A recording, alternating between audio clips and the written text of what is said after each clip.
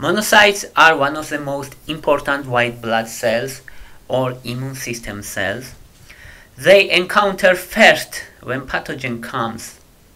We will discuss what means elevated monocyte levels, what means when monocyte percentage is elevated. We will discuss when absolute monocyte level is elevated or decreased in the blood. First, let's discuss what monocytes do. Monocytes circulating in the blood, and when pathogens, bacteria or viruses enters into the body, they react. They migrate and they differentiate into two types of monocytes. First type is macrophages. They differentiate as macrophage, and second type is dendritic cells. So from monocyte we get two types of cells. One is macrophage, second is dendritic cells.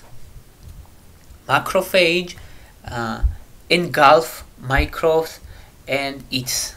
To say simple, it eats. It is called phagocytosis, and we see that it eats and digests these microbes. It can be bacteria or viruses or parasites.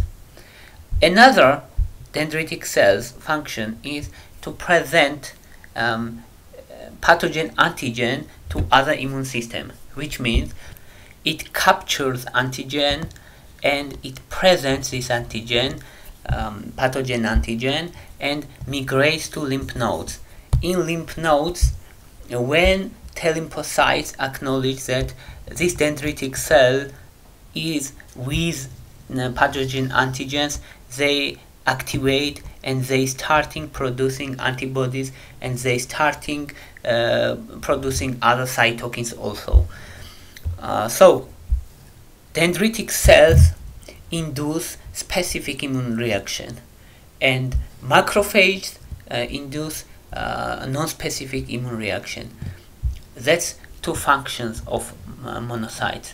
So monocytes are differentiated to macrophages and dendritic cells. Now let's talk about what means elevation and what means elevation of monocytes in the blood. Elevation can be absolute. Absolute means that in the blood, in the white blood cells, monocyte levels is elevated, not compared to other cells, but total number of monocytes are elevated, while in elevation of percentage means monocyte level, total number of monocytes can be normal, but percentage towards other white blood cells can be elevated. This is percentage, and absolute is when absolute number is increased. Generally, among white blood cells, monocytes should be around 10%. It's normal. Up to 10%. From 10%, it's already elevated.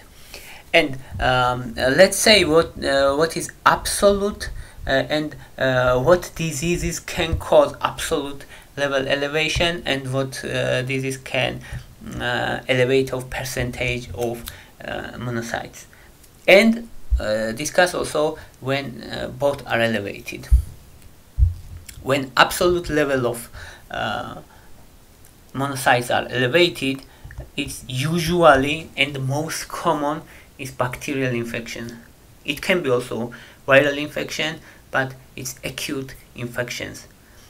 It can be endocarditis, it can be tuberculosis, it can be also viral infections. But in case of viral infection, more common is when percent of monocytes is elevated. In case of parasitic infection, also more common when percent of monocyte is elevated. During chronic inflammation and autoimmune disorders such as sarcoidosis, inflammatory bowel syndrome, or just stress also can cause elevation of percentage of monocytes. So if say simple, more common and more serious is absolute elevation of monocytes. But percentage of elevation of monocytes indicates more specific disorders like parasitic infections, like viral infections, like autoimmune disease, like stress. And now let's touch the case when both of them are elevated. Absolute and percentage also. These are most serious conditions, like leukemias, cancers, other type of cancers. It can be other type of solid cancers like colon cancer, breast cancer, lung cancer. Both white blood cells and absolute monocyte can be elevated, and percentage also can be elevated. And elevation of monocytes, also called monocytosis. Also, several important autoimmune disorders, elevation of both absolute and percentage monocytes are common, like lupus, rheumatoid arthritis. And so let's summarize this. Absolute monocytes are elevated when we have acute infections like bacterial infection, endocarditis, tuberculosis. Percentage is increased during viral infections. Lots of viral infection can cause elevation of percentage of monocytes, including influenza virus, including hepatitis virus, including parasitic infections, including chronic inflammation, including autoimmune disorders, including stress. So, in case of percentage, if percentage is elevated more than 10%, is already elevated.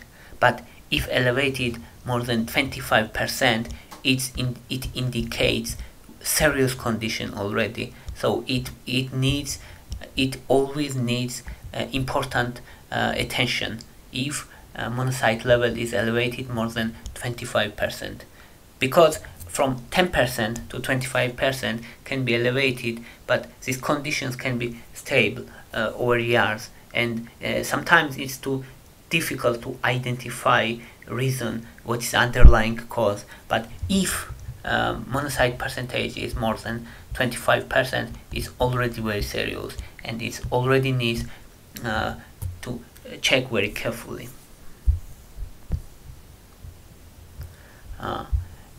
And we should mention also, when both is elevated, it always need attention. It can be autoimmune disease, it can be cancer, but not only monocytes. We can't diagnose cancer based only on monocytes. Of course, there should be other indicators also changed, and we should observe, and if biopsy is needed, we should make biopsy, and etc. So only monocytes are not enough to diagnose cancer, of course. And let's discuss what is case when monocytes are decreased, monocytes levels are decreased. If this condition is quite rare, but if there is immune suppression, if there is chemotherapy, radiation therapy, HIV infection, hepatitis, so when immune system is seriously suppressed, we can have reduced monocyte levels. And most common cases are, of course, immunosuppression, chemotherapy, and radiation therapy. And some cases it can be if HIV is untreated, and hepatitis, of course. That's all. Thank you for your interest. If you like my videos, please thumbs up. If you like my channel, please subscribe. Thank you very much. Bye for now.